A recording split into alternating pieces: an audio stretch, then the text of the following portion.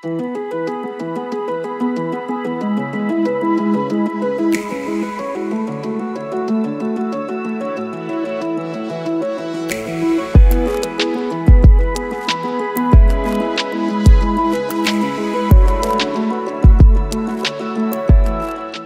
blocks are all about establishing common rules for basic interactions between public administrations, citizens and businesses. And I believe that now with the new kind of wave of new services that are being offered, the future is really bright.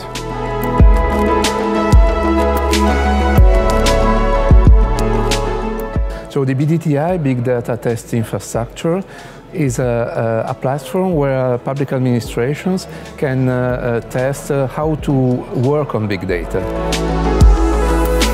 The context broker is the core element to get access to data.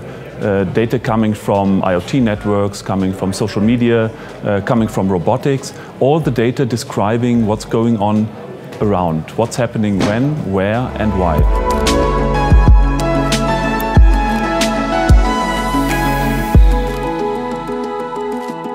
Digital information is really important in today's society. We have so many digital transactions, we have digital memories, we have digital photos, so many really important things.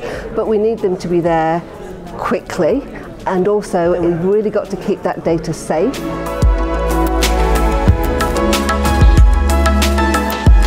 The future is about what we want the future to be.